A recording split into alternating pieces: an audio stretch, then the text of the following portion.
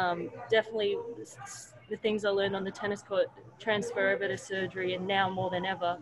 This whole pandemic has brought us together, and it's made us all realize that it's so much bigger than just yourself. Everyone's pulling together, everyone's having each other's backs, and we're going the extra mile to get the job done. And that's our goal every day, just to get the job done and come back the next day ready to fight again. Right, it's an eerie feeling. Places that were filled with hundreds and thousands of people, like Times Square before, are now empty, completely deserted. But I think one thing I learned about New York coming here is that they're a resilient bunch. They're tough people, and we're really getting a lot of support from the New York community, whether it's people donating food, donating masks or other supplies to the hospital. And it's these little things that really keep us going every day, and we're very fortunate. There's actually a pretty strong Rice community here in New York, and one of the Rice grads, and he may be an engineer, he's now a cardiologist here at Rice.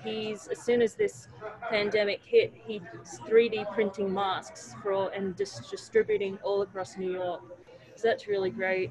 We're still pretty short on the N95 masks, the special respiratory masks. So if any donations would be really, really greatly appreciated. And I can send you a link to where people can call and donate. Again, just coming from New York, where it's the epicenter, things are hit really hard. We're seeing a lot of things that are quite difficult. I know a lot of people at home think they're invincible, and this is more of an old person's disease. People who are sick will be hit the hardest with COVID, but I'm seeing young patients who, just a couple of weeks ago were running marathons and now on a breathing machine, fighting for their lives. So it's naive to think that this won't affect you, or that you won't be able to infect other people. So I think the safest thing right now is to stay at home.